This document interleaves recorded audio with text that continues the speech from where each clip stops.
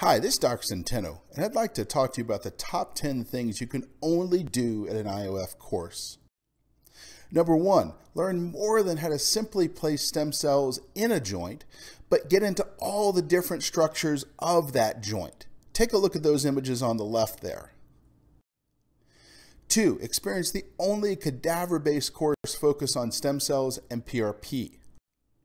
3, learn beginning, intermediate, and advanced regen med skills, not just the simple stuff.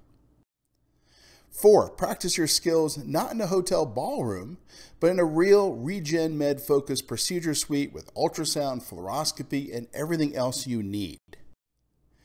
Number 5, get more than a 30,000 foot view of orthopedic stem cell use, of how it's generally kind of sort of should be maybe done, but actually learn how to do the specific stuff that makes the difference between a novice and an expert.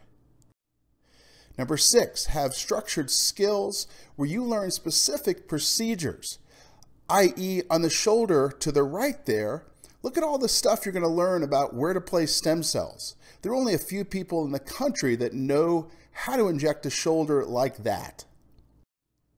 Number 7, be trained by physicians who have performed hundreds or thousands of stem cell cases, not just a couple. Get to travel to beautiful Colorado. That's an actual picture of the Flatirons, not too far from where you'll be trained. And you have to be qualified to take these courses. We're not going to be teaching nurse practitioners or PAs or a general surgeon how to do this stuff.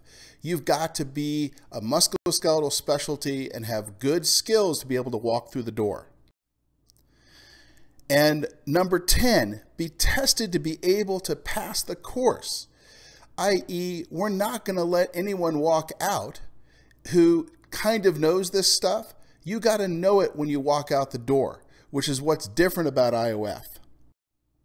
So if you want to go beyond the mundane and the simple and expand your orthopedic regen med skills, sign up for an IOF course today.